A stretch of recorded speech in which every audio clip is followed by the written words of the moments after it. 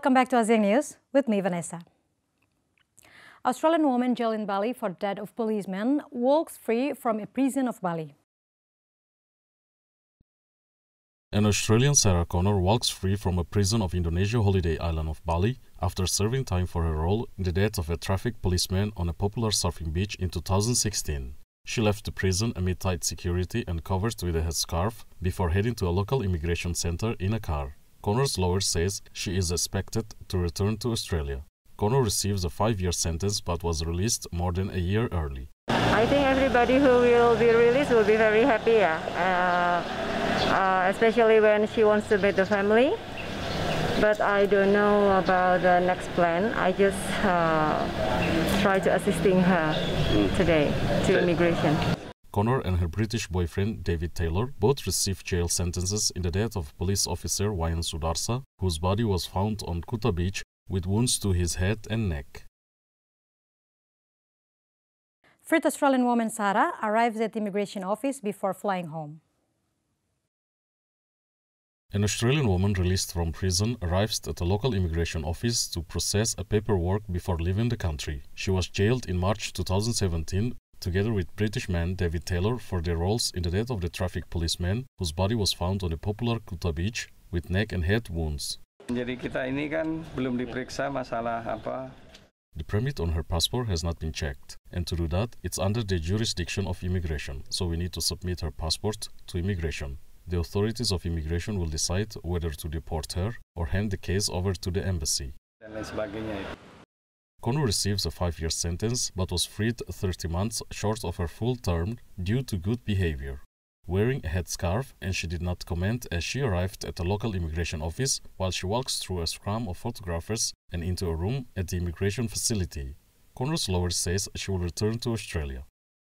During a trial that attracted significant attention in Indonesia and Australia, the defendants both denied murder and says a fight broke out over Connor's missing purse. Connor had testified that she saw Taylor beating the policeman, but the judge ruled that she had held the victim down while he was being struck. Malaysian police chief says Al Jazeera staff questioned as witnesses, not suspects. 6 employees of news broadcaster Al Jazeera are questioned by Malaysian police over a documentary on the arrest of undocumented migrants that authorities accuse of being inaccurate, misleading, and unfair.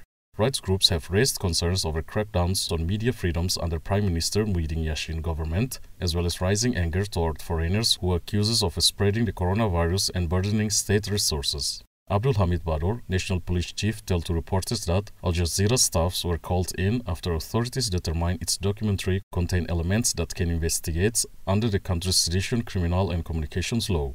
Jadi kita telah pun diarah untuk menjalankan siasatan. Dan kita menjalankan siasatan memanggil mereka. Pada hari ini 6 orang telah. So we were asked to investigate and we carried out our investigation by calling them in. 6 people came today and the 7th will be coming in this evening or tomorrow. This last one was the person who uploaded the video. They are coming in as witnesses, not suspects. Mereka bukannya suspek. In a statement, Al Jazeera called on Malaysia to withdraw the criminal probe, saying it stood by the professionalism, quality and impartiality of its journalism. The editor-in-chief of Malaysia Kini arrives in court to face contempt proceeding of Malaysian news portal. Stephen Gan, editor of Malaysia Kini, a leading independent Malaysian news portal, arrives in court to face contempt proceedings over readers' comments in a case that has been widely seen as a blow to press freedoms. Well, this is round 2. So, round 1 we lost. So, knockout, pretty bad, 7-0. We don't think we'll see what our chances. We'll just we expect the worst, but hope for the best. Despite all this, I think we're going to go in there and give it our all. All right, thanks a lot. Malaysia Kini denies wrongdoing and saying that the publication cannot be responsible for readers' comments. Right groups accuses Prime Minister Muhyiddin Yassin's government stifling dissent after a series of clampdowns launched against critics of the new administration.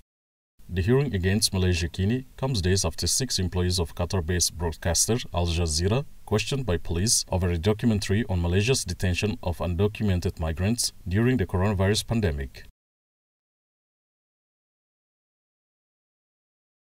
Malaysia's federal court announces the decision over a contempt case against the editor-in-chief of the leading independent news portal will delay. Stephen Gan, the editor-in-chief of Malaysia Kini, appears in court to face contempt proceedings over readers' comments on its website that were critical of Malaysia's judiciary in a case that has been widely seen as a test for press freedoms. Decision will be made, will be announced another day to be set. So basically, we'll just wait for the decision. That they haven't set a date for that yet, so we'll see. Okay, thanks. I cannot comment on a lot of things. Thank you. Sorry.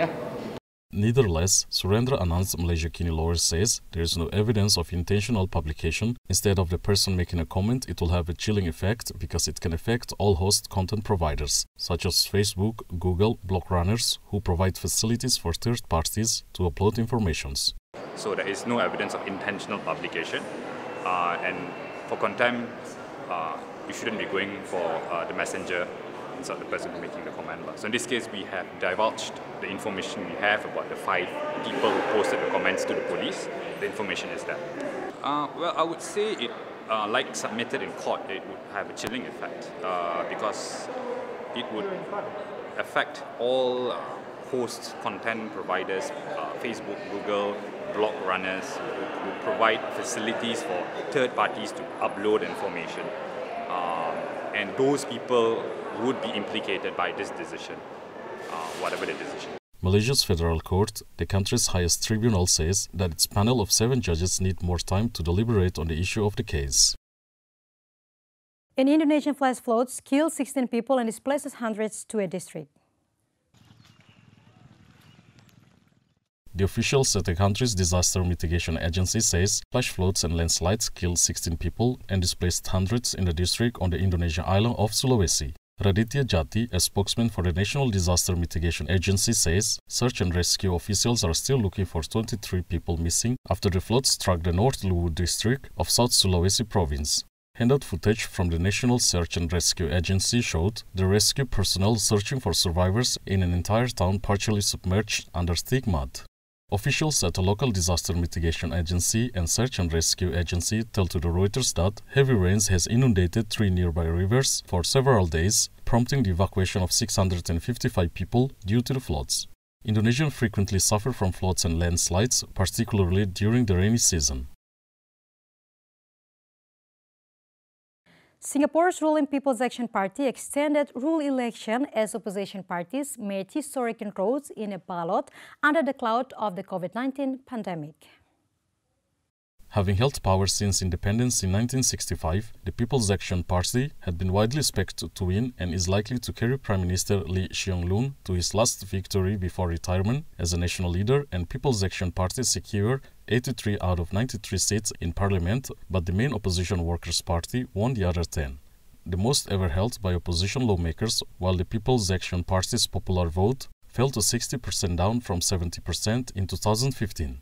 On the outcome of the election, the popular vote is 61.2%. We won 83 seats out of 93, and we have a clear mandate. But the percentage of the popular vote is not as high as I had hoped for. And we lost 1 GRC. Nevertheless, the result reflects broad-based support for the PAP. Singaporeans understand what is at stake and why we must come together to uphold our national interests. I'm honoured and humbled by the faith Singaporeans have put in the PAP and the heavy responsibility you have entrusted us with. I will use this mandate responsibly to deal with COVID-19 and the economic downturn and to take us safely through the crisis and beyond. At the same time, the results reflect the pain and uncertainty that Singaporeans feel in this crisis. The loss of income, the anxiety about jobs, the disruption caused by the circuit breaker and the safe distancing restrictions. This was not a feel-good election, but one where people are facing real problems and expect more rough weather to come. The People's Action Party's two-thirds majority forced them to freehand to pass legislation and amend the constitution, but its leaders will also be under pressure to address the slip in support. Lee, who held premiership since 2004, retained his seat easily. He had previously flagged his intention to step aside in coming years, but he says he will stay on the sea through the COVID-19 crisis. Ruling People's Action Party wins Singapore's general election. Tan Meng Dui says the ruling People's Action Party won 83 of the 93 parliamentary seats in Singapore's general election. People's Action Party won the election with 61.24% of votes. A total of 191 candidates from 11 political parties and an independent candidate competed for 93 seats in the election, which are organized into 14 single-member constituencies and 17 groups representation constituencies.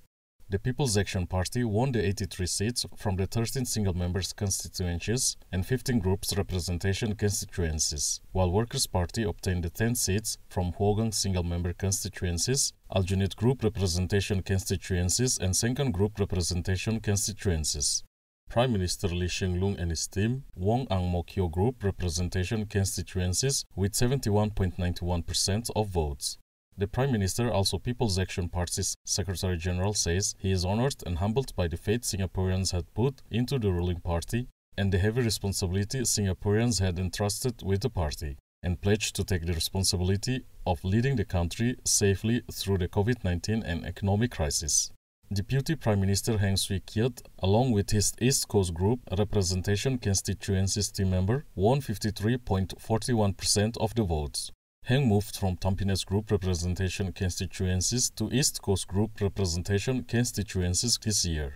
The People's Action Party took 83 of the 89 seats in the 2015 election with 69.86% of the popular votes, which was higher than the 60.14% gain in 2011. ASEAN warns pandemic has hit South China Sea talks. The Vietnamese Prime Minister and Chairman of the 2020 Association of Southeast Asian Nations Summit, Nguyen Xuan Phuc, tell a news conference the COVID-19 pandemic interrupted discussion about the disputed of South China Sea. Concluding the 36th ASEAN Summit, Phuc says the handling of the pandemic and offered recovery assistance and expertise. Và Hoa Kỳ là những đối tác quan trọng hàng đầu của các quốc gia trên thế giới, trong đó có ASEAN và Việt Nam. Both China and the US are the most important partners of many countries worldwide, ASEAN and Vietnam included. Therefore, a competition between China and the US will have an effect globally and on ASEAN as well. However, there are currently many economic cooperation frameworks between ASEAN, China and the US, both bilateral and multilateral. This is an important foundation to maintain and strengthen the economic cooperation between ASEAN and these two countries. ASEAN always wishes to have stability, peace, prosperity and cooperation in the Asia-Pacific region, and surely we do not want to have to pick a side. Phát triển và chắc chắn không muốn phải chọn bên nào.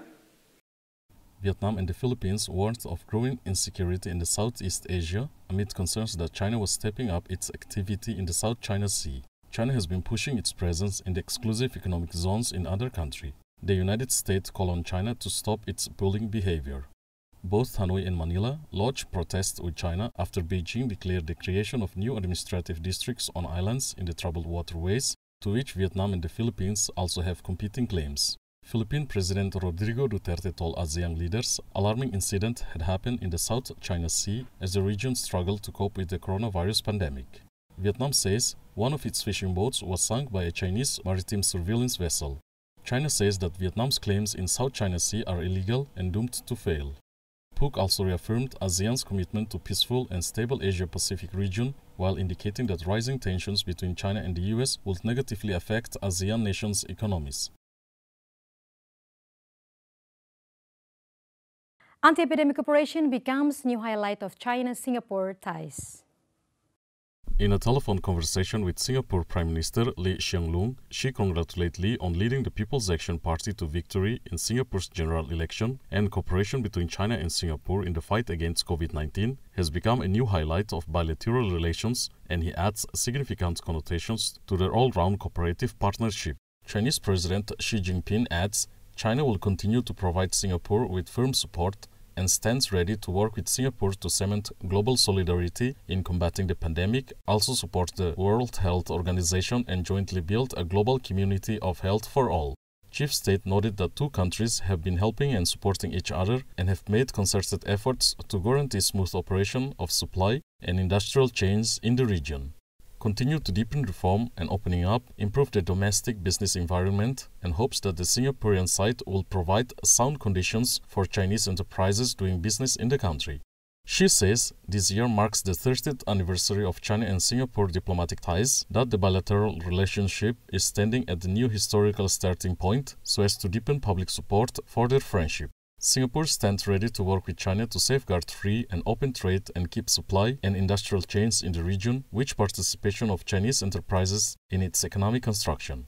Bilateral cooperation in the fight against COVID-19 once again demonstrated that the relationship between the two countries is foresighted, strategic, and exemplary.